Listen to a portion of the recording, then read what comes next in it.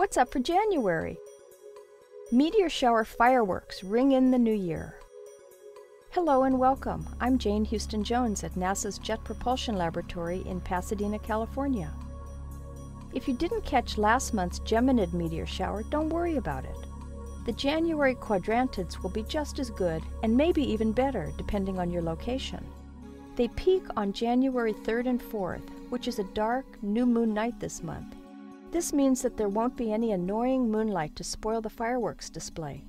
This could be the best shower of the year. The peak of this meteor shower is best seen from Europe. Here in the Western Hemisphere, the radiant doesn't even rise till after midnight. And this shower has a very sharp peak, which means that most meteors are visible for only several hours instead of several days like the famous Perseids of August.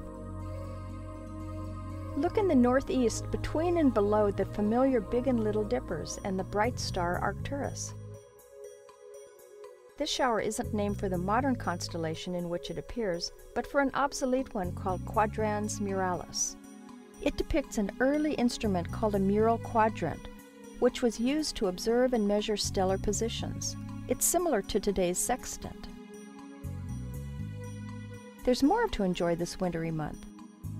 Venus, Mercury, and Saturn continue to dazzle early risers before dawn. And by month end, Saturn rises before midnight.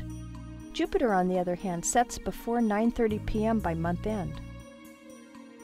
In February, the repurposed spacecraft Stardust Next will fly by Comet Tempel 1, which was first visited by NASA's Deep Impact spacecraft in 2005.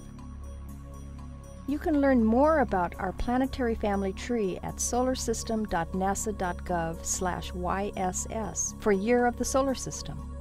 You can learn all about other NASA missions at www.nasa.gov.